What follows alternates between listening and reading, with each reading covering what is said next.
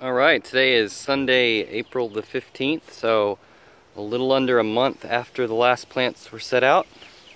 You can see that they're about halfway up. For the most part, they're standing on their own. They're not falling on the fence too much except when the wind blows.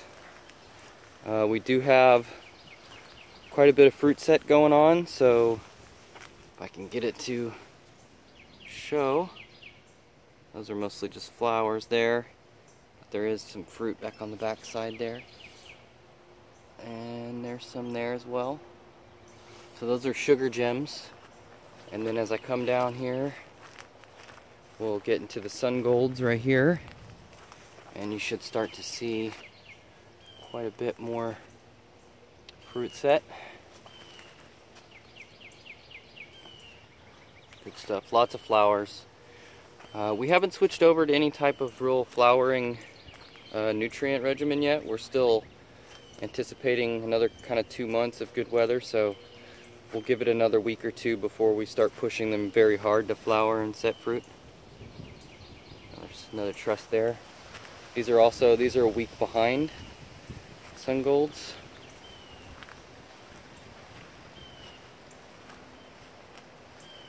That week that they're behind is the week where things really start to go fast, so quite a significant difference from the ones. But there is still, again, here's some fruit set up under there. Quite a bit. These are sugar gems now, I believe. Yeah, sugar gems. So some fruit set there as well. So looking pretty good. So far the trellising is working okay. We're not pruning anything. We're just kind of hands off with the exception of the drip irrigation system.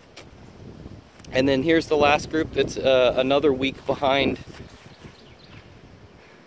So we should have a nice good staggered harvest out of it. I'm going to come around to this side and give you kind of a view from this direction. And then I'll go around the far side and let you compare to the oldest plants.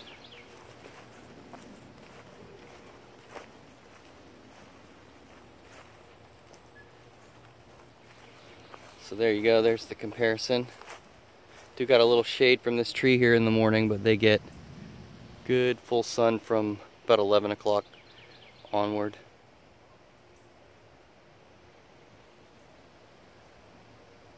Well, there it is, April 15th.